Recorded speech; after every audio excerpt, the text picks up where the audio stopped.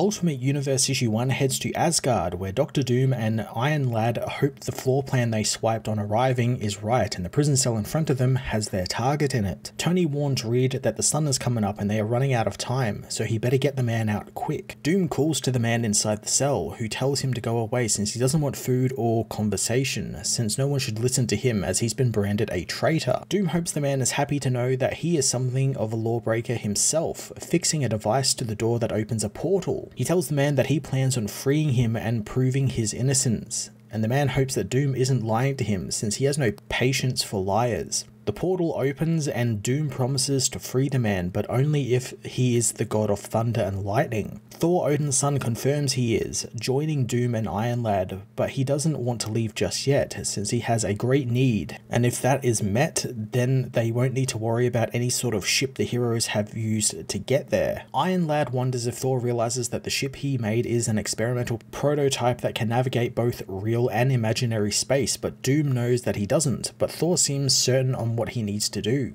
Tony wonders what is better than $1 billion ship as Thor goes to retrieve Mjolnir, confronting Lady Sif in the process. Sif warns Thor that this isn't what they agreed to, and it seems that he wishes to get the stick and the correction that comes with it. Thor demands that he be given what is rightfully his, and he will go about his way and it won't be any of Asgard's concern. Sif reminds him that he is a royal prisoner, and if they escape, she will be the one who gets the blame, so he best return to his cell. Thor refuses and Sif and her men get ready for a fight, but Iron Lad blasts one of the guards in the face, telling him they don't have time for this. Thor refuses to leave without his hammer, but Sif taunts him, telling him to come and take it. Thor knows he doesn't have to, summoning the hammer to him and powering it up. Doom finds it rather an impressive weapon, even more so than Tony's ship. Tony asks if Thor could always summon the hammer, so why didn't he while he was in his cell? Doom theorizes that he just didn't want to, as Thor smashes his way through Sif's men, unleashing his lightning on the woman and ending the fight real quick. Iron Lad asks how they are going to escape now, since they will have to fight their way to the ship. Thor has other ideas, telling his new friends to stand close to him as he summons the Bifrost. Lady Sif dives into the Bifrost portal behind the heroes, following them back to Stark Tower. At the tower, Thor finds the frozen Captain America, told by Doom that in many ways he is as the same as both of them, a hero from an erased age. But unlike all of them who have been corrupted, they rescued Steve Rogers at his origin, where he was the most innocent. Thor intends to smash the man free from the ice block, but Tony warns him not to, since getting Cap out is a complicated process, and they have no safety net in place for anything they do now, so they need to be very careful. Doom wants to replace Cap's blood with a Pichio-tech to speed up the unfreezing process, but the files he stole from Maker indicate that super soldier serum is in his blood, so if they replace his blood, he will no longer have his powers. Reed still wants to go ahead with it, but knows that Tony does not like risk. Thor asks if he can hear them, but Tony is unsure, since Steve couldn't regain consciousness until a little further along in the process, so he probably is still in a deep coma. Despite not knowing if Cap can hear him, Thor tells him that he would free him if the risks were not so high. However, he promises his new friend that when the choice must be made to free him, he will be freed, since it's better to die free than trapped in a frozen hell.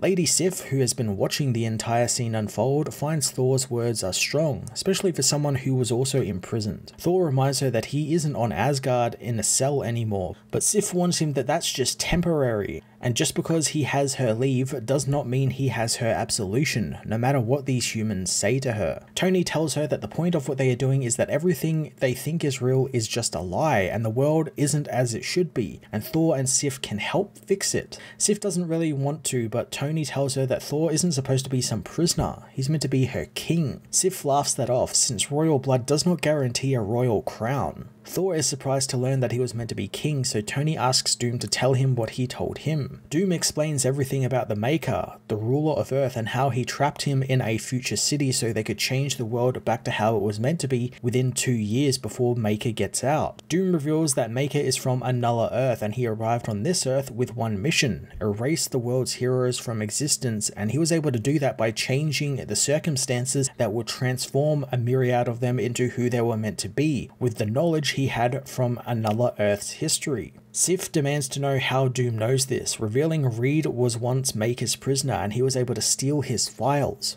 Tony says that Thor was meant to be king, but Maker and Loki killed Odin and stole his birthright, ruining his future, but now they want to set things right. Thor finds great comfort in the idea that the pain he has nursed for years wasn't a sickness or a flaw in himself, but a righteous anger. He agrees to help the heroes, and Sif agrees to stick around for the ride, and with the team assembled, Doom sets their next mission, explaining that he stole the most updated files Maker had before sealing the city, and now he understands the reference numbers that were next to each entry he had, finding that they were storage codes for a repository where Maker would keep trinkets and keys or catalysts to each hero he wronged. Doom shows them a map of Latveria and the repository's location within the Citadel. Sif notes that the Citadel is well fortified and they won't be able to just walk in, but Tony coyly wishes they had someone who could magically teleport them into the Citadel. Later on, Thor teleports the team into the Citadel, finding the repository. As Iron Lad tries to enter the door, he is stopped by a force shield.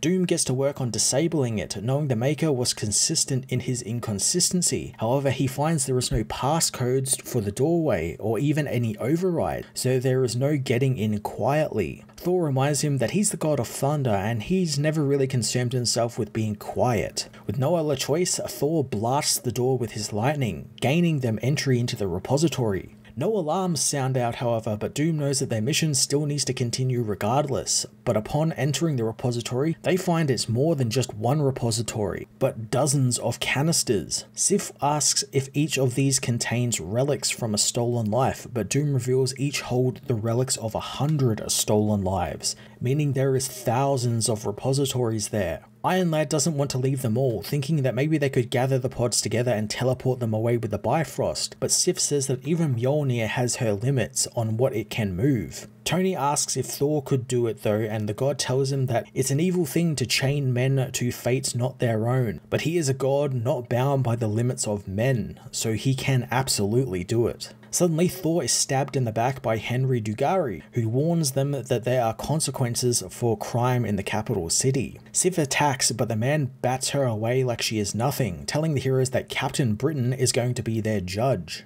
Iron Lad blocks Henry's sword, telling Captain Britain that he is going to end what he and the other secret rulers of the world have done. Henry doesn't take the boy's threats seriously, ripping off his face mask and recognizing him as Howard Stark's son. Tony wants him to remember his face, slamming his palm against Henry's eye and blowing it out with his repulsors, blinding the man. Tony asks the injured Thor if he can get them out of there, quickly teleporting the heroes back to Stark Tower. Once back at the tower, Tony gets the medical protocols ready, having never had to use them and doesn't even know if they will work properly on someone like Thor, as Sif nurses the god of thunder, knowing that he cannot die on her watch. As Thor undergoes a medical procedure, Doom looks over the one repository they managed to take, finding it to be a cryogenic device filled with many catalysts, including a spider. He knows now they have many options at their fingertips, as the now one-eyed Captain Britain meets with the other rulers of Earth, telling them that Stark's son did this and how he made off with the Maker's lure. Hulk regrets that Henry lost an eye, but they have all wondered what to do with America in the power vacuum that Howard's disappearance created, and now he sees a path forward as Tony has given them North America. The rulers activate their orbital laser and Tony gets a targeting alert, bringing up a visual of the laser, as the Hulk says that they will take America by committing the acts of a terrorist. Tony's armor activates as Doom tells him options are limited with Thor down and maybe there is only one choice. Tony understands as his quantum field activates just in time as the laser hits New York, obliterating Stark Tower and a lot of the city. Henry and the others wonder how they'll sell this destruction, and Hulk knows that they will do what they always do, tell lies so large that it's inconceivable they were fabricated to begin with, and to cover all of that up, they will put Stark's name on it. Henry questions if they will believe it when they say that Tony Stark did this, but Hulk knows they will since the weapon they used on New York was made